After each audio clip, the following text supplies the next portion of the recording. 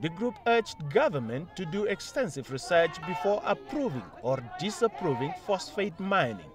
Its spokesperson says if the government grants permission without research, the livelihood of 15,000 people in the industry will be at risk. Any decision made on whether to go ahead or not without government undertaking good research is like gambling with our jobs. And if it goes wrong, the foreign companies can walk away, but we will be left without jobs. 2 companies have carried out studies to determine the impact of phosphate mining on marine life. But Deacon Chawola claims that the scientists who carried out research so far have been paid by the companies, saying their results cannot be trusted.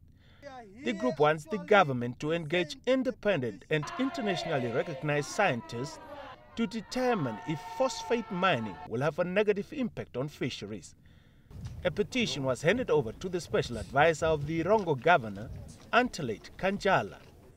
2 weeks ago, Fisheries Minister Bernard Esau said government is not against phosphate mining, but the ministry as the competent authority in accordance with the Marine Resources Act must be allowed to comment on the research carried out.